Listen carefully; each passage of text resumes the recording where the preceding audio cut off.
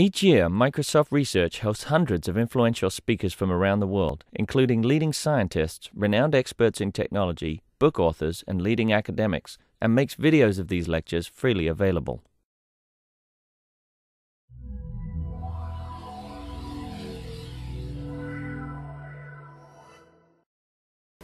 Okay, good morning everybody. It's a pleasure to welcome Sudarshan. Most of you already know him. He's been a visiting researcher in MSR before.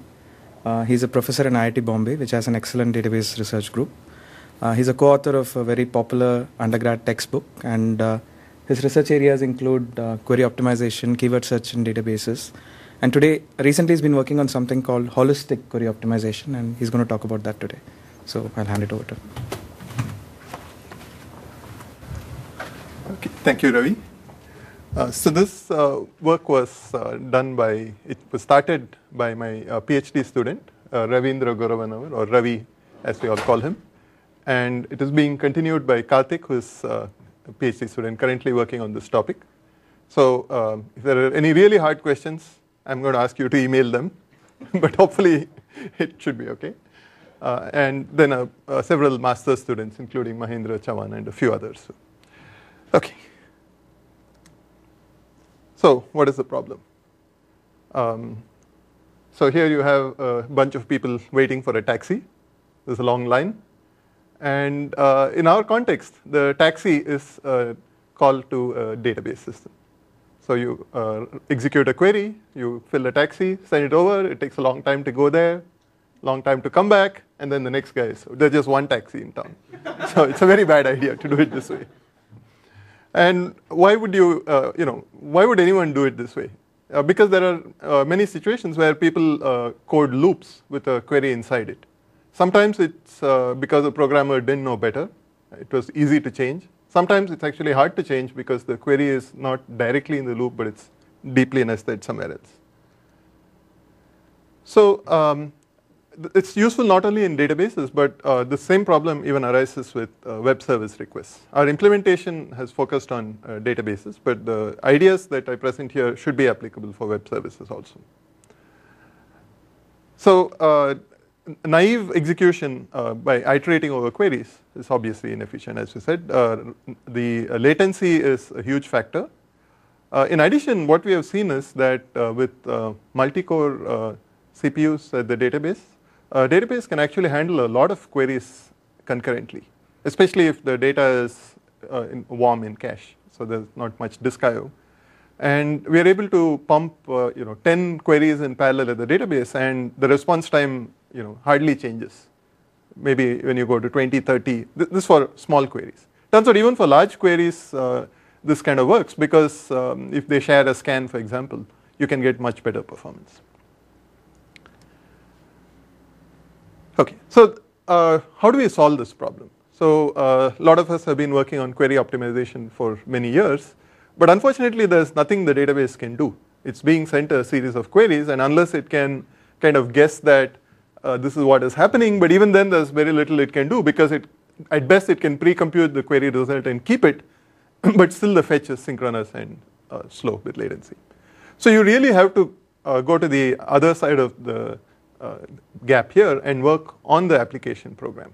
So that's something we avoided for many years because we thought we are database people, we are not programming language, we don't know anything about programming languages. But luckily I had a PhD student who not only knew databases, he also knew program analysis, and so we started filling this gap.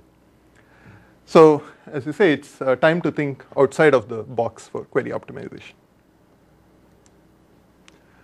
So we are actually going to give two solutions to the problem I posed. The first one is to use a bus, ecologically sound. And what is a bus in this context? It's basically site-oriented execution, as you can imagine. We had a lot of fun with these pictures. Okay. So I'm first going to describe our earlier work, which appeared in VLDB 2008, which was given a program which makes calls on a database. Our implementation detects JDBC calls and works on Java programs. How do you automatically rewrite the program to replace a loop with calls by a single batch-oriented execution? So the obvious goodies such as set-oriented plans, sharing of disk I/O, network round-trip delays, all of those which I told you.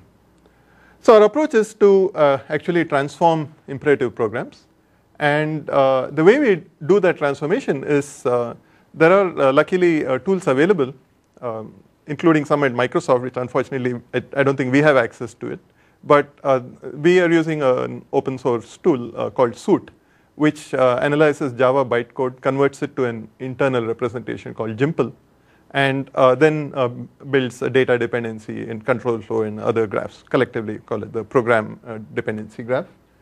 And now we can, it also provides a bunch of APIs to detect things in this graph.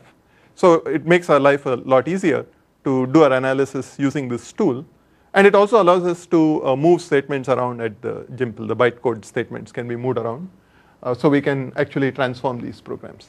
So now we have basically transformations applied to the program. And then the second part is to actually rewrite the query to make it set-oriented.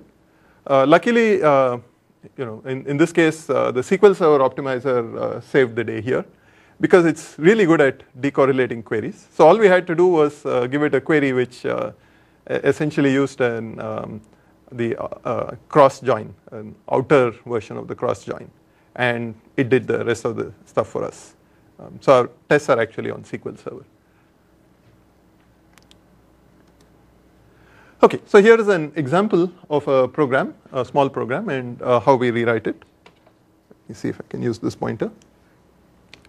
Okay, so here is a connection which has been somehow set up, and you're preparing a query which counts the number of part keys from part for a particular category, which is provided as a parameter.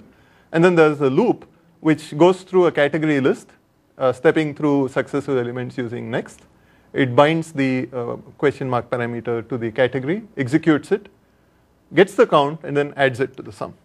Okay, so it's doing a fair amount of work, but still a very small example.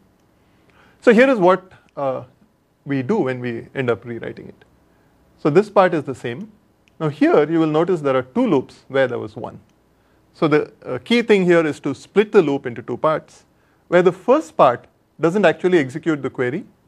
Well, we'll see that in the asynchronous case, it actually does initiate execution of the query. But in the batch-oriented version, all it does is it steps through the category list, and now after binding the parameter, it says add batch, and that's all that loop does. And then this single statement does an execute batch with rewriting the query, which, as I said, is very simple. And then the last part is executing over the results of what this query and adding it up to get the sum. Okay. Of course, this all has to be syntactic. We don't understand the semantics, and of course, a lot of conditions apply. You can't always do this. This might be in this particular case.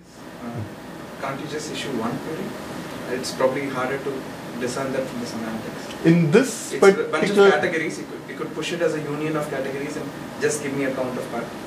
Right. You could have potentially done that. Right. It's so much harder to do as well. So there are two kinds of things which should happen. One case is where the category list is actually a list which is in the programming language. It is not coming from the database. And here what we are doing is this add batch doesn't execute the query. It's actually just collecting all the values. And then this execute batch is doing the whole execution together. Batch will still execute how? No, it's one query. It's a single query, which is a batch-oriented version of it. It basically takes the parameter and makes a temporary table in the database, and then does that table left outer cross join, whatever, on the basic query, projects out the parameters which went in, along with the regular attributes which were in the query. And then that comes back, and this part actually steps over it. I guess what I was asking is you could have pushed the sum also into the database. Yeah. Yes. If we.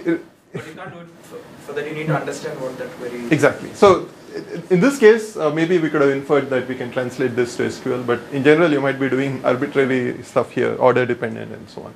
So we actually can preserve the order. If this order, I'm not showing it here, but the way we do it, this would execute exactly what this loop did in the same order over here.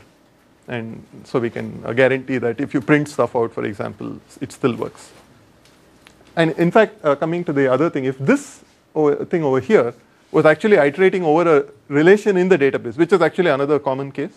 So you have a query which looks at a relation and then another query inside. Then we could short circuit this part potentially and realize that this is already there in the database as a relation and use that relation. We could. I don't think our current implementation does it. Yeah. Often program will use RPC calls, like stored procedures, for example. Yeah. What happens in that case? Okay. So if you, in the paper we discuss how we could take a procedure and then rewrite it to a batched version of the same procedure where it takes one parameter, we pass a set of parameters, and we can actually rewrite the procedure itself. It's a new signature in theory. That requires some code changes in the database, right? Right. Right. So if the code in the database is again Java bytecode, this is possible. If the stored procedure is a Java stored procedure, we could do it. But our current tool will not handle SQL stored procedures. So a lot of the latency issue is avoided by simply packaging this whole thing up into a procedure, shipping it down to the database and letting that procedure perhaps execute unmodified. Yeah, it's a query. It's not a procedure. It's just a rewritten query. Yeah. Yeah. So what you're adding to that here is somehow driving more of the execution into the declarative part of the query that can be optimized. Is that? That too, because we are telling the database to do this query on an entire batch of parameters. The optimizer can now do something intelligent, which it couldn't have if you got individual queries. So that's the second win. The first one is the latency, and the second is this, absolutely. Okay, so I'm going to discuss some of these conditions, so this is what is this example here? This is a slightly more complex example where what we are doing here is, if you look here, in this case, we have a category coming in, and now look at the last part here. It says category is equal to get parent of category. So now the step here is after the query execution. So if you split the loop at this point, we actually don't have the ability to get all the categories. So what this example is showing is you can't just take the point in the loop where the query is and split it, because there is a dependency here which feeds back into it. Okay, so this illustrates that, two things. The first is that if there are dependencies which are, they call loop carried flow dependencies. So this thing goes into this next iteration of the loop back here, then you cannot split the loop. That's the first thing this illustrates. So that's one of the required conditions for doing the loop split. But the good news is that we can actually do something about it. There is no reason why this had to be here. We could have moved it up here just before this query. But then there's a slight problem, which is that the category on which the query was to execute is now getting clobbered. Okay, so it turns out we can use temporary variables and work around this. We'll see an example.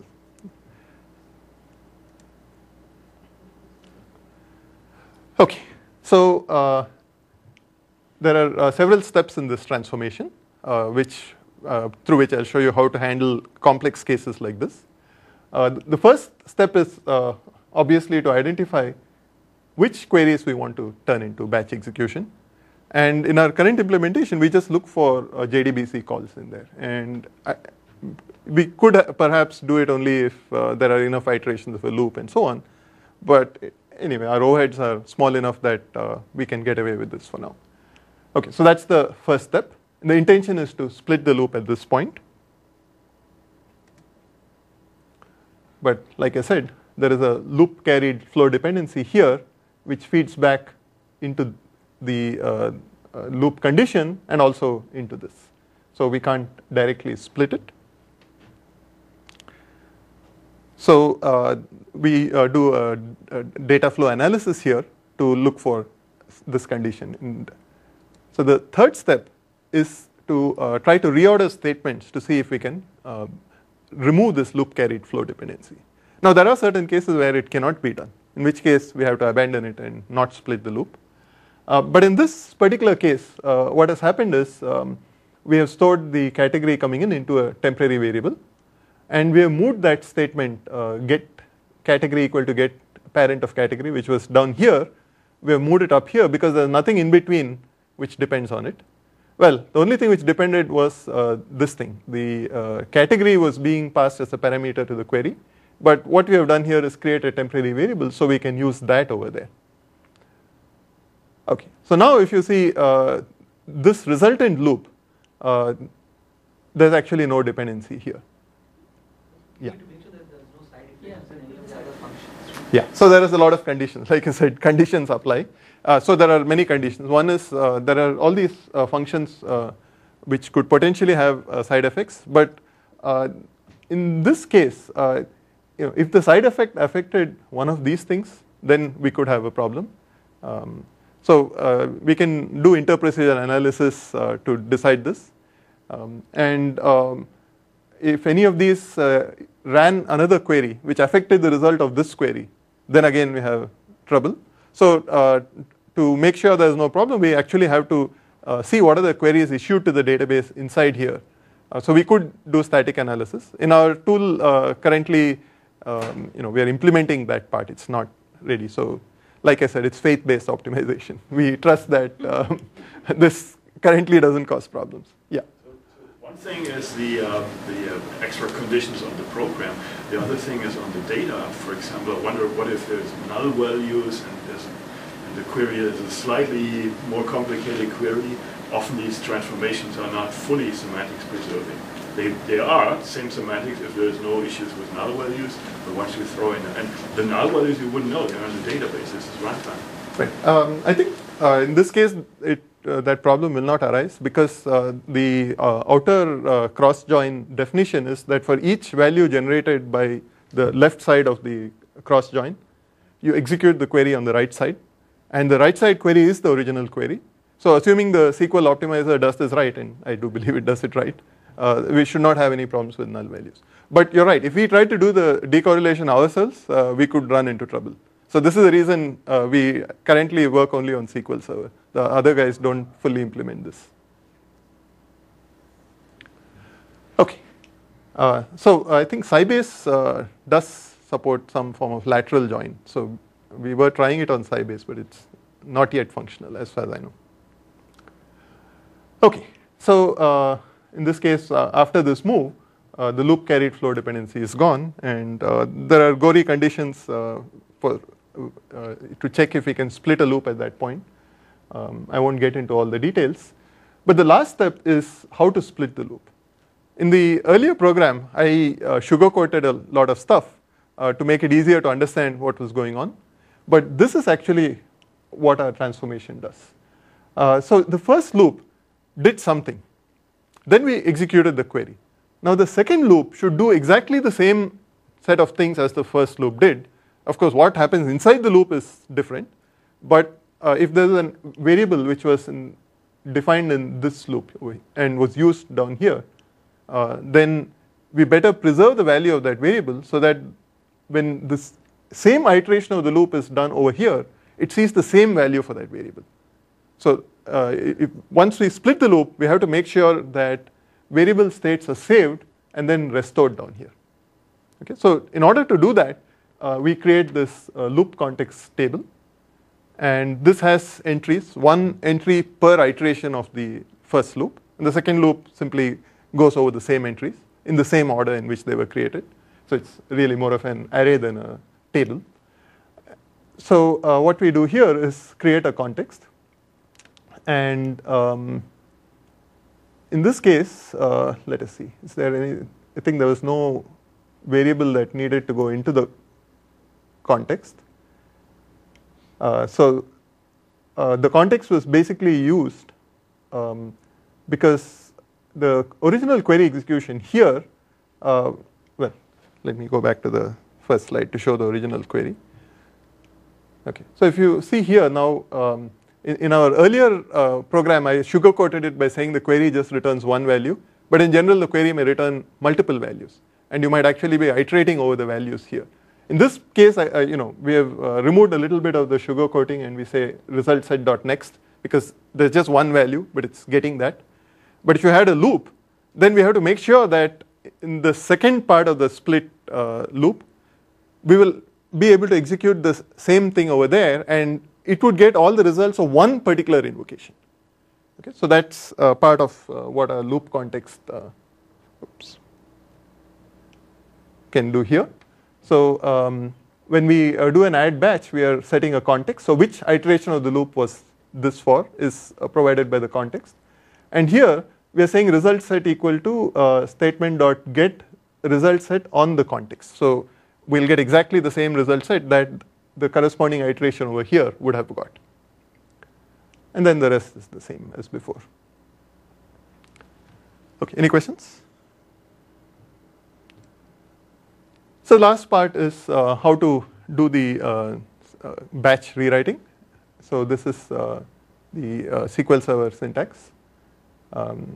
So over here is the original query. We have created a batch table, and then we have to insert all the values into the batch table. We can use the batch form of the JDBC insert statement so that we don't do multiple round trips, or we do only a few round trips. And then here we select batch table 1 dot sub. Those are the parameters, and then all the attributes of the query from batch table 1 outer apply, and then over here is the query. And finally we order by loop key 1 so that the output of this comes back in the correct order. So we can just go through it in sequence. We don't have to go back and forth in it. There must be times when the sequence doesn't matter though, right? This final ordering. So this ordering is on not of the query. If the query had an order by, well, then what would happen? You'd have two order bys. So we would do an order by loop key, and then within the loop key, whatever order by was there for the original query. So the point is there are many queries issued. We want the results to come back in the same order in which the queries were issued, because there is a loop there. Maybe it prints out the results. So the results have to come in the same order there. I was just thinking that there might be some loops though where that doesn't matter, where you wouldn't have to do that. Yes, so that could be an optimization where we turn it off. But unless we know for sure that the order doesn't matter, this is safe.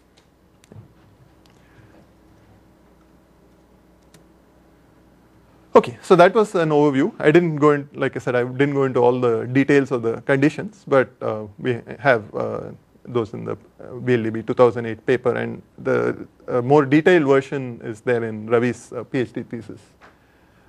Okay, but there are some limitations. Well, a limitation is an opportunity for a new paper. So anything which you didn't do in the first place, you get one more paper. So that's what we did here. And then I'll tell you some of the limitations of, so this was a paper published in ICD, and well, that also has some limitations, which will be our next paper, hopefully.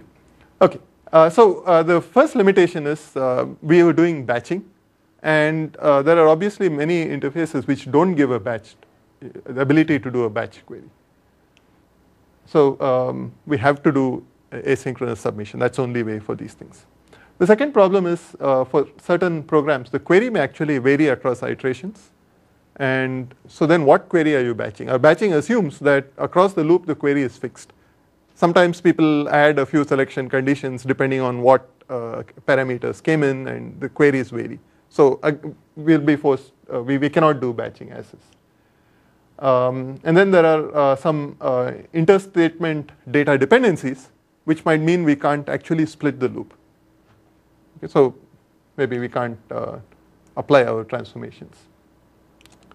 And finally, like I said, even though we may not be able to batch, the multi-core processing power on the client can be used to issue a number of queries in parallel and also fetch them back in parallel. So at least whatever work the client has to do can be parallelized. And similarly at the server, whatever it does can be parallelized, even if it's not set-oriented approach.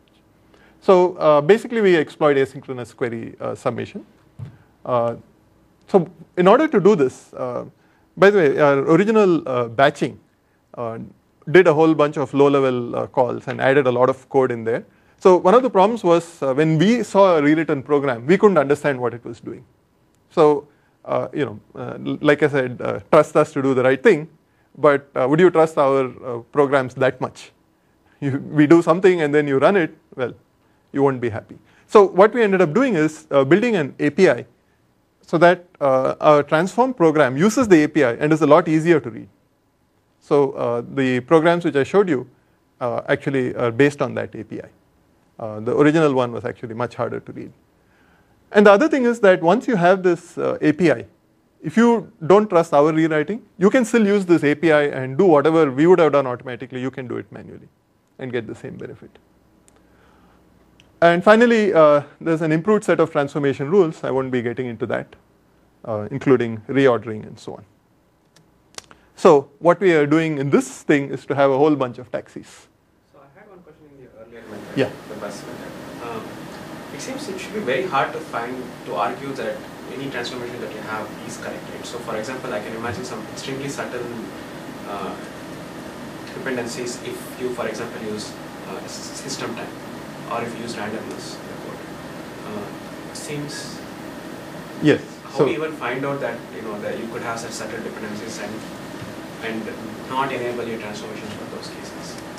So we are assuming that the procedures which you call are not going to have such side effects. So if because we are reordering the way in which you do things. So if you had a procedure which was in the first part of the loop and a procedure which was in the second part, earlier they would have gone in lockstep. Procedure 1, procedure 2, 1, 2, 1, 2. But now it's 1 many times, then 2 many times. So absolutely, it will break. If they have side effects, the whole thing will break. No, but my question was more about how do you know that you won't have any side effects? Okay. So there are two parts, right? If we do a full-fledged inter-procedure analysis, we could actually see what those procedures do and make sure they don't have side effects. Current implementation doesn't do that fully. The reason we don't do it is, at least with the tool we are using, it's very slow. The problem is that it doesn't just look at our procedures. It starts and it goes deep into all the system libraries which are there and starts analyzing all the libraries, which is crazy. So we need a better tool which will just look at our procedures, and for the system things, there's already a contract about what side effects it has or doesn't have. So really it should work at that level, and then it would be efficient, because the time is taken per procedure is not much, but the problem is it goes into all the libraries. So our current implementation doesn't actually do that. So we are assuming whatever procedures are there are side effect free, but the remaining parts, the dependencies within the loop, is what we are actually making sure is okay. Okay.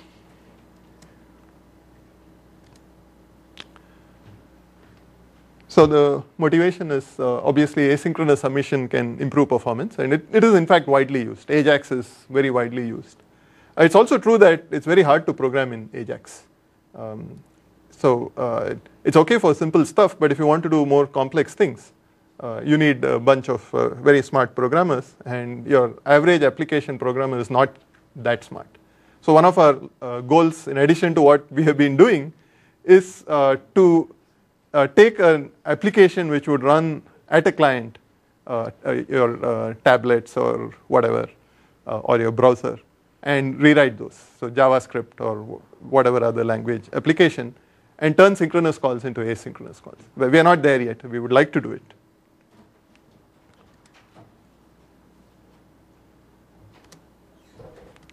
Okay, so asynchronous, you all know what this is. I'm going to skip this. This was for a different audience. Yeah. Has this been studied by the programming language community? Yes. Because asynchronous may not be just queries. Yeah. So the programming, actually not the web services community has certainly studied this. Obviously it is important for them.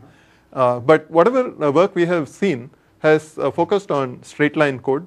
So if you have a sequence of calls, then they would do prefetching or asynchronous submission ahead of time for that thing.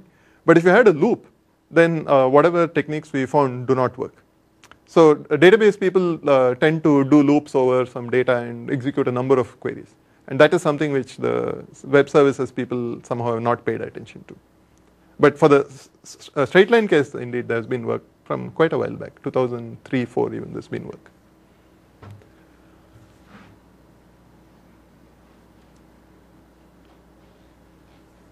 So the ICD paper had the following contributions. In the batch case, it automatically transforms the program. There is a statement reordering algorithm which is applicable both to the batch and to the asynchronous thing. In the earlier paper, we didn't have any guarantees. It was like a best effort. Later on, we developed an algorithm which could guarantee that wherever a reordering was possible, which could allow us to split a loop, it would in fact do that. So there's a corresponding theorem in Ravi's thesis in detail and briefly mentioned in the paper. I won't get into it. And then there's the API, as I said. And we also talk about some of the design challenges involved in making this happen. Yeah. Do you also look at counteracting the inefficiencies that the programmer may have added in his code? For example, he may not have added say a top K or limit clause in his query, but you can look at the program and realize that he really only wants this subset of results, so you could actually push it down. That's a nice idea, but thanks for suggesting that. We have not done it. It would be, yeah. That's a redirect.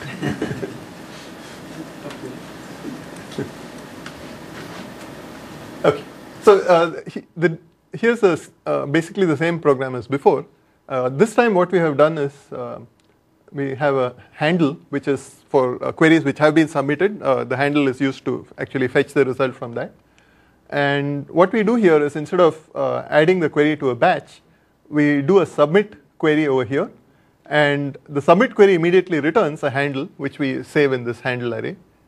And then the second part of the loop simply goes over the different handles. It does a fetch result on that handle and then finishes up the loop. Again, this is simplified to work for this program. The actual rewriting doesn't look like this. We do have the loop context and all that in there. But conceptually, this is what happens. So conceptual APIs are execute, submit query, execute is a blocking one, which is split into a submit and a fetch. Yeah. How many threads are you going to initiate? Right. So that is a parameter which we can control as part of a configuration. So the submit query actually doesn't directly go and send the query. It simply adds it to a queue. I think I have a picture here. Yeah. So submit query simply adds it to a submit queue. And then there's a bunch of worker processes, threads over here. So we can control how many there are. I believe the current version of the Ado.NET actually has an asynchronous query submit. We have not used it as of now. Well, our tool is JDBC, so we don't have it. But if we did it in the .NET framework, we could have perhaps avoided all this and used that asynchronous submission. Okay, so each of these threads is synchronous. It blocks till it gets a result back, and then puts it into the result array, and then it's fetched over here. Okay, so what do we have here? This is the same thing as we saw before. The challenges are the same as before: complex program with arbitrary control flow, data dependencies. Loop splitting requires variable values to be stored and restored. These are all the same problems that we had before. I didn't explicitly list all of them before, but let me say a little bit about what we do about some of these. The data dependencies, I told you, there are conditions for when we can split it. The second issue is, what about control dependency? What if there is a query which is conditional in there? How do we handle it? So we use a fairly standard trick, which is to turn any thing which is inside an if into a guarded statement. So we have a variable which stores the result of the if predicate, and then each of the things within the then part is guarded by the that variable being true, and then the else part is guarded by that thing being false. So now we have these guarded, individual guarded statements, and the control flow is basically gone. So conceptually we do everything. Of course, we would skip the else part if we are doing the then part. But in this case, we pretend that all the guards are actually executed. The thing is, when we finish our transformation, there is a second stage where we take the rewritten code and get it back into Java. So at that point, we actually go back and create if then else is back. So the final program actually doesn't, it hides all those details. Okay. So we give here a few of the rules. Now there were similar rules for batching, but I will focus on the rules which we use for the asynchronous part. The first one is the equivalence rule for loop fission. The second is to convert control dependencies to flow dependencies. This is the one I told you with the if then else's can be turned into guarded comments. And then rules C1, C2, C3 which allow reordering of statements. Again, I won't give all the details, but these some of these generalize the batching rules and some of these simplify the batching rules. So I'm going to skip the details. Yeah. So one thing that could be an issue in the approaches that you mentioned is state, right? Because I think it's possible that you have to use more state in the latter version. Yes. And how do you control it? Like what if it gets out of hand? That's a good question. Where we would have used a variable and then reused the same variable in the next loop, we are actually storing a loop context object which stores the old value of the variable and keeps it along till the second loop. So certainly there's an increase in the state. But the thing is, how much will this blow up, right? If you had 1,000 iterations of the loop, you have 1,000-fold blow up of the state. Now, typically what we have seen in these programs is the state is just a few bytes. If you had a very complex state, yes, then that could be trouble. And if you had data structures which you are updating and so on, which are also used in the second part. So the thing is, if a variable is not used in the second part, we don't have to save its state. So it's only for these things which cross the boundary. So if you have complex data structures which cross the boundary, then we are in trouble. So we won't actually split the loop in that case. But as long as it's simple variables whose value we can save and restore, we do it. Now, my contention is that the number of iterations of the loop is not going to be large. If it were, let's say, 10 million, your program would never have executed. Try doing 10 million round trips to a database. Your program won't have executed. So it's not something we need to worry about. No, but it could be an issue in the asynchronous technique, right? Because you have to store the result. Yes. Yeah. But what if so in the asynchronous case, since we have, we can control what is sent and when it comes back. So that can be under the control of the API. The submit part simply spews out the whole thing. So if the result is large, we can actually stop sending the queries we don't implement it, but there's no reason why we can't do this. That we stop sending queries at some point, wait for the thing submitted earlier to be consumed, and then send more things.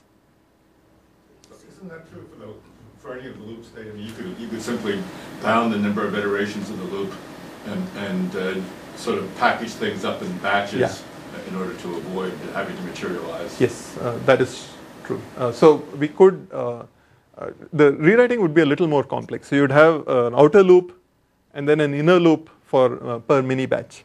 So we could do it. So loopstate also very nicely lends itself to like column store style compression, right? Most of the time these are going to be very simple, say variables, for example, get incremented by one, or many variables might remain same across the loop. It's not like some arbitrary changes that are happening within the loop. So you could also compress it like that. That's possible. We have not explored it. Yeah, if we realize that a variable is simply a counter, then we don't actually have to save its state. So those are optimizations which are possible, but not currently implemented. Okay, so this is, well, I actually pasted two talks together. So there is a little bit of repetition between the batch and this. So I think this particular one is the same loop carried dependency. So I am going to skip this part of the slide. But the thing to note is that when we did the earlier paper, the reordering algorithm was not complete. It was just a, say that you can move this, and then if it resolves the condition, then you can do the rewriting. But there was no specific algorithm to say, what should you do, how should you do this, in what order do you do the reordering. So one of the contributions in this paper is an algorithm which decides when you can move something, and amongst the candidates which one to move, and it actually does this iteratively, till it cannot move anything, till either the condition for splitting is satisfied or it cannot move anything and it gives up.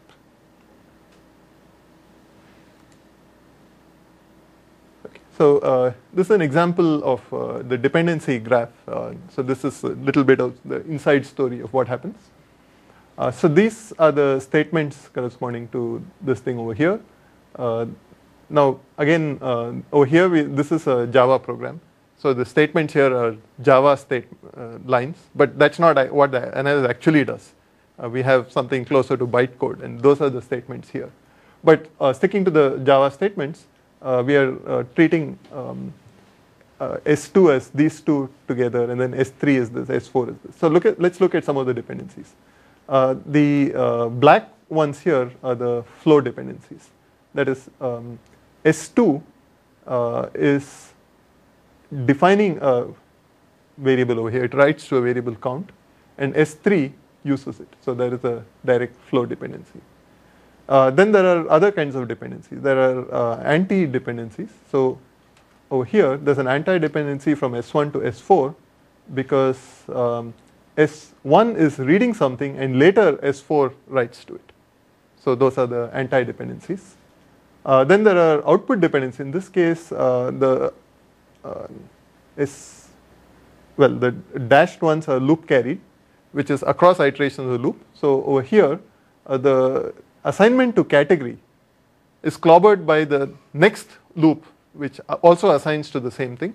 So that is an output dependency, but it is loop carried because it's in the next iteration. So we have a dotted red arrow here. Similarly, if you see here, category is assigned here, and then in the next loop, the value of category red is whatever was assigned in the previous loop. So there is also a flow dependency which is now loop carried from S4 to S4. So this is the kind of things which we get in our graph. I will skip all the minor details, but finally you'll see that from S4 to S1 there is a loop carried flow dependency which goes from the second part of the loop back to the first part, because this assigns it and that reads it.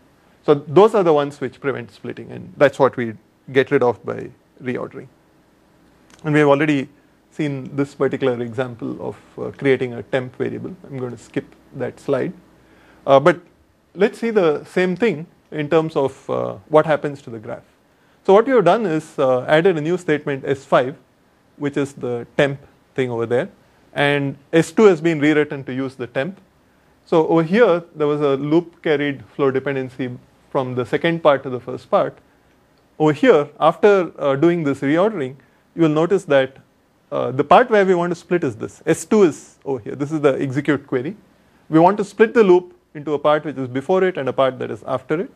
And here there is no such dependency going back, and therefore we are able to split the loop.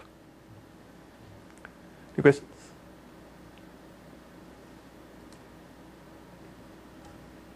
Okay, so there is a statement reordering algorithm. Again, it takes as an input blocking query execution statement, and the basic block, which is the loop itself.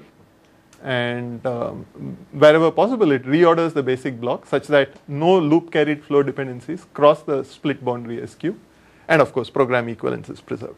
So that's the formal definition statement of what it does.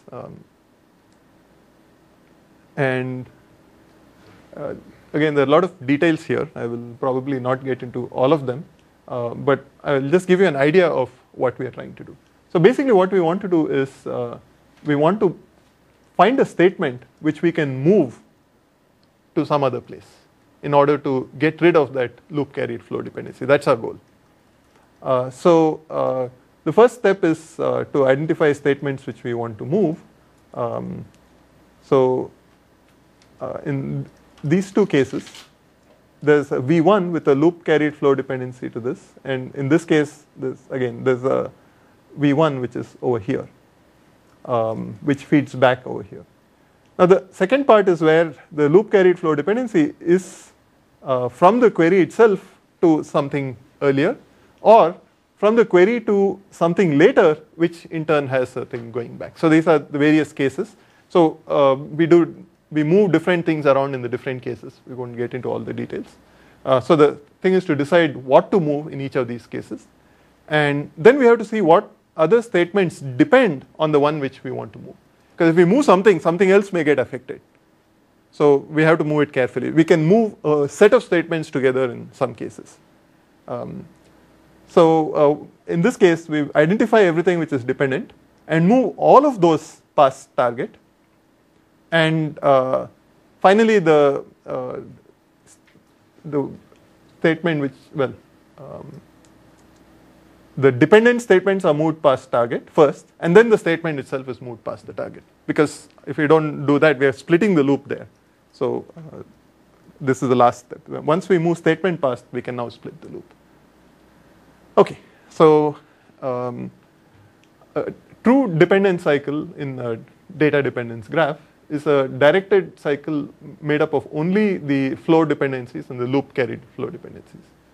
And the theorem is that if a query execution statement doesn't lie on a true dependent cycle, then the reorder algorithm is successful in moving things around. So this was a guarantee which we didn't have in our earlier paper, and in the ICD paper we have the algorithm which guarantees this. The good thing is that pretty much all of this is applicable to both blocking and asynchronous, and in fact our API cheats. We have just one API, and then we have a flag somewhere which says do it as batch or do it asynchronously. Of course the API looks weird. We say add batch, when in the asynchronous case it actually goes and executes it. But the nice thing is that the transformations are identical. The API is identical. It's just a flag whether you want to do batching or this. Of course, in certain cases you cannot do batching, in which case the flag is set to asynchronous only. Okay, so that is a quick view of what are the kinds of things we do to rewrite the program. And this is a overall flow of what we do. We take the source Java file, parse it. We use the SOOT framework, which does all of that. Converts to the Jimple representation, data flow analysis and def use information. All of this, the dependency graph, all of this is done by SOOT up to here. This part is what we do, apply the rules to move things around. The thing is, once we move a statement, everything changes. The dependency graph itself changes.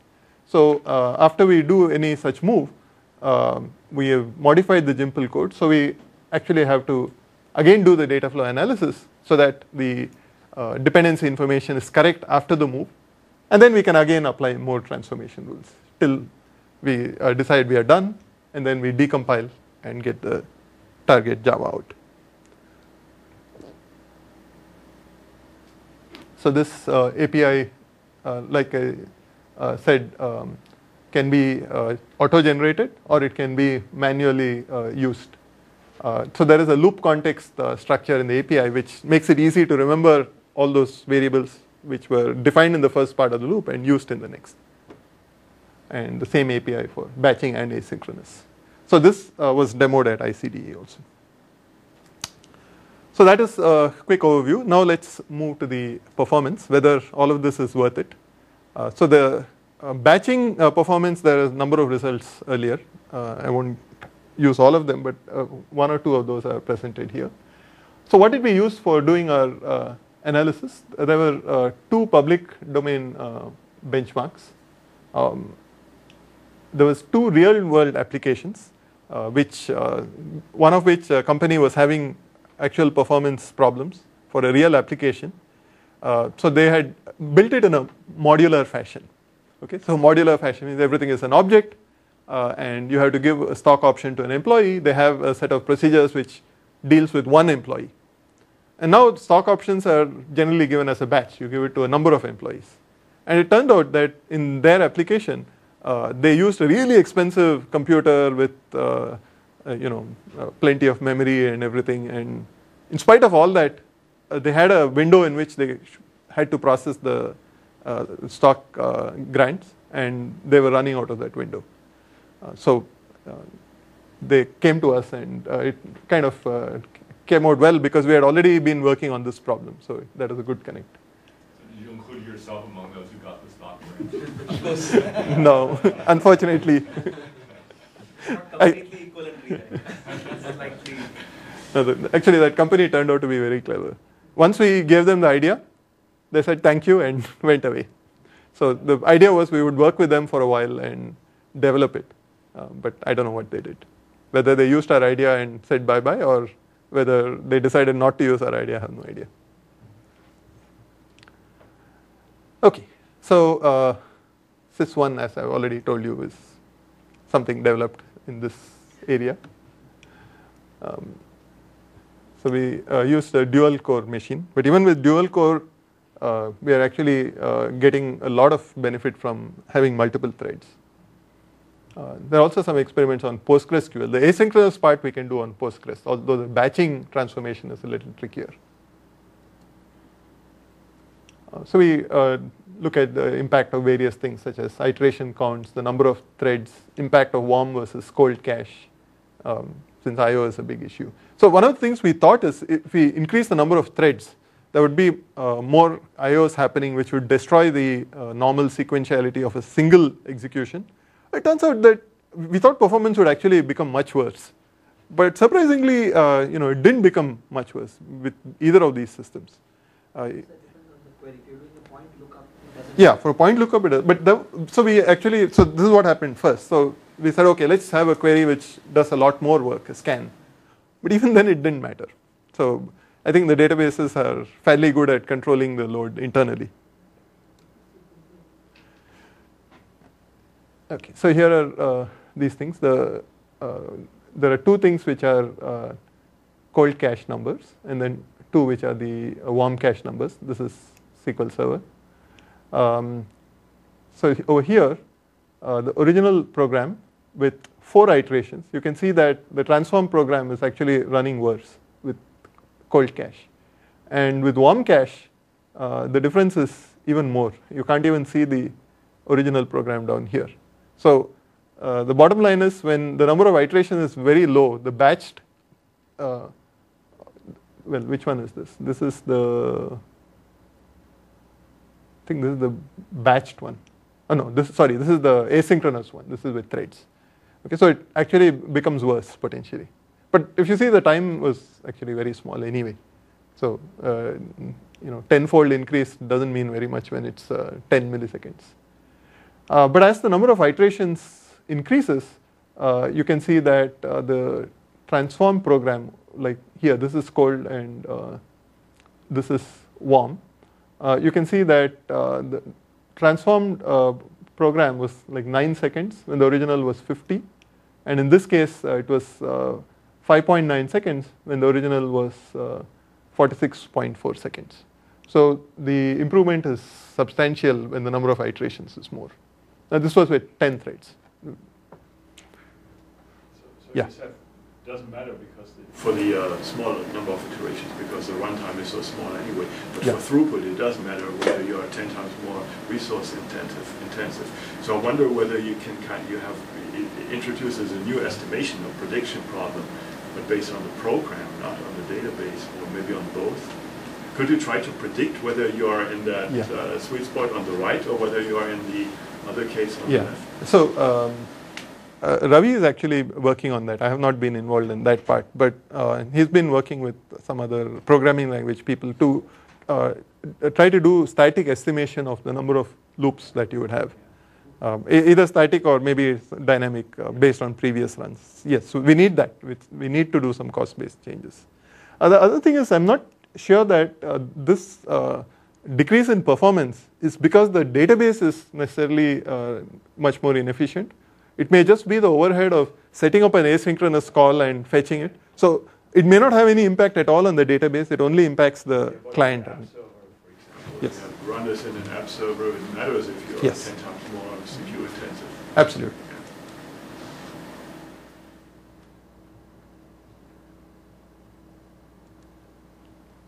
Okay, now this one is seeing the impact of the number of threads. With one thread, well, we were at 46.4, and the time decreased sharply. It starts leveling off after 5. It improved up to somewhere around here, 30 or 40, and then it started increasing again. So experiments were done with 10 threads. It would have been slightly better maybe with 30 threads. So maybe some of that impact, but for the 4 iterations it wouldn't have mattered. How does it matter whether you have 30 threads or 4? It's all the same. How many processors? How many processors? How many processors? So the database server, I think, was a dual core. That is here. 64-bit dual core was the database server machine, and the client. Okay, this doesn't say, but I think the client was just a single core. Even it's dual core with hyper-threading, you could have many more. Yeah, I think it had hyper-threading. That's yeah. I'm pretty sure it had hyper-threading. So it probably was the equivalent of 4 cores at least. What else? Okay, that slide is done. Now this is a web service where we coded this manually because our code does not actually recognize web service calls. And again here, something which took almost 180 seconds. By the way, the database was free-base with a web service API. And up to about 25 threads, you can see there's improvement. It started leveling off after this. So there's a lot of potential for this. Now, what about batching versus asynchronous? If both are applicable, how do they compare? Sometimes only asynchronous is applicable, so then this is not relevant. And if you see here, the first is the original, the second is asynchronous, and the third is batching. And as you can see, batching, wherever is applicable, it pretty much outperforms asynchronous. It's fairly clear. The number of messages you send over the network is reduced. The database can use a better plan. So you should use batching if at all it is applicable. But if it's not, asynchronous still gives a substantial improvement. Okay, so that completes the talk. There are many directions for future research. The one which we are currently focusing on is this. So whatever I showed you was a query in a loop. Now this works for certain applications, but there's a whole class of applications where the query is deep inside a procedure. So any application which uses, let's say, a Hibernate framework, it hides the SQL underneath. You just see an object model and you invoke a method on the object, and deep inside it's either doing a SQL query or it is looking up something which is already cached. If it brought the object over, it's looking it up. Now in this case, what can we do? If you had a loop over multiple objects, and whatever you're doing actually required running a query to fetch an object. We would like to have prefetched those things. So we can't do exactly the same kind of execution of the query asynchronously like we did, but what we can do is, if we recognize that inside a procedure, so here is a loop outside, here's a stack of calls, and deep inside a SQL query may or may not be executed. But let's say it's likely to be executed, and we know what the query is, and if we can trace the way in which parameters are passed down, so that the parameter to the query is actually available up here in the stack, we can actually issue a prefetch all the way at the beginning. And then we don't touch the second part. We are not splitting loops. We are not doing anything. So this is what is nice about the new approach. We are very non-intrusive. The earlier one actually did a lot of program rewriting. Now the only rewriting is to issue prefetch calls. So that's work in progress, which is coming out quite well so far. The second one is which calls to transform. As Gerard was saying, we need to to figure out how many loops are there and then decide whether to split or not. Minimizing memory overheads. There were some suggestions, optimization, certainly. How many threads to use? So our experiment showed something, but is this always the case? Maybe it depends on the load at the database server. So if it's already heavily loaded and you start throwing a lot more work on it, you may be causing trouble. And then you're not actually using it immediately. So can we control this in a slightly more sensible manner? And the last part is actually quite interesting. Transactions, with both Dave and Gerard here. So this is a big issue. We swept several things under the carpet. The first thing which I swept under the carpet is, even for the simple read-only case, each of these threads actually opens a fresh connection to the database. And now how do you guarantee that all of these are running under the same transactions? So it turns out that in theory you can use the XA interface to make all of these part of the same actual transaction, but it also turns out that many databases don't actually support this feature. So it's a bit of a problem. So where it is supported, we can use it. Well, for some of the things you might in fact want to have separate transactions and not in fact have the database run long transactions, but rather run a bunch of short transactions instead. Yes, so if that is what you want, then we are already doing it. We are ignoring the effect of taking what used to be one transaction because it was one connection. Well, if you used auto commit and each one was independent, then there's no issue at all. You need to preserve the semantics. Sure, of course. And even with versioning and so on, once you open several transactions, it's no longer the same effect. But most of the so-called default transactions are a transaction per statement, which every time you send something over, you get another transaction. And sort of that's the default unless you do something explicit about it. So that case, we do handle as long as it's read-only. If you do updates asynchronously and things go out of order, you're in deep trouble. So we obviously don't issue updates asynchronously. So it's always safe to turn a bunch of disparate transactions into one big transaction, but it could have some bad effects on the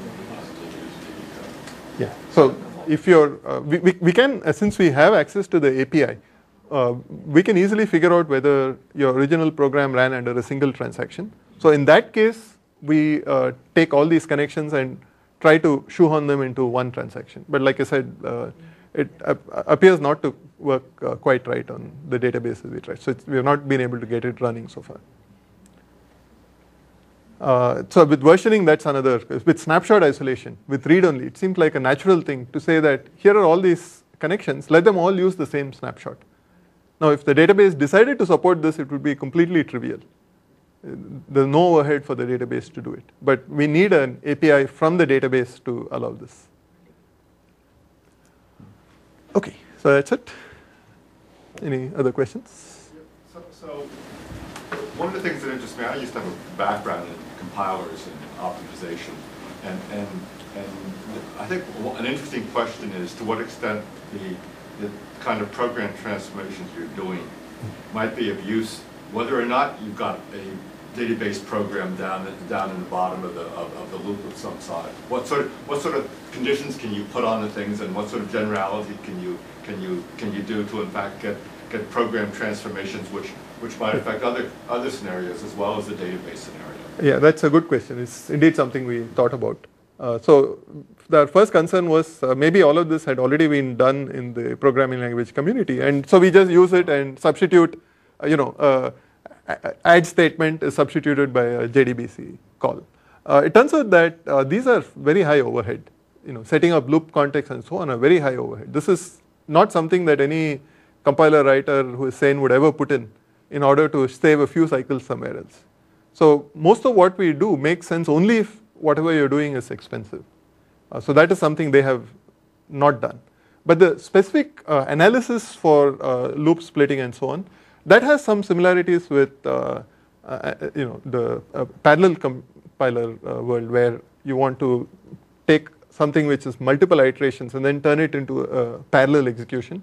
So some of that analysis is very similar to what happens in parallel compilers. Any other question? Okay, let's Thank you.